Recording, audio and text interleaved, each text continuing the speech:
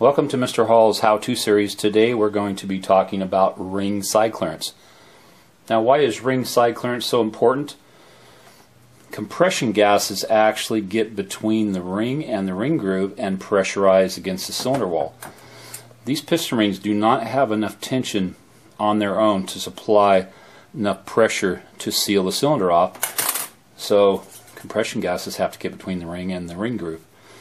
And one way to check that is to put a feeler gauge between the ring and the ring groove and see. You should have a little bit of pull to the feeler gauge. I've got a 1.5 feeler gauge on this piston ring.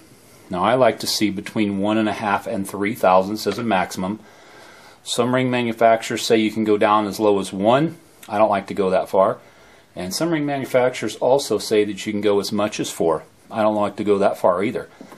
I want the compression gases to be able to get behind the ring, but I don't want so much clearance that it won't build any pressure behind that ring and push it against the cylinder wall.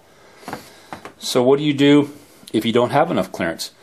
You can take a flat plate. A ceramic plate works pretty good. You can get a tile at like Home Depot, put somewhere between a 600 and 1,000 grit sandpaper, and actually work the ring on that flat plate to take a little bit of clearance off so you have more clearance in this groove.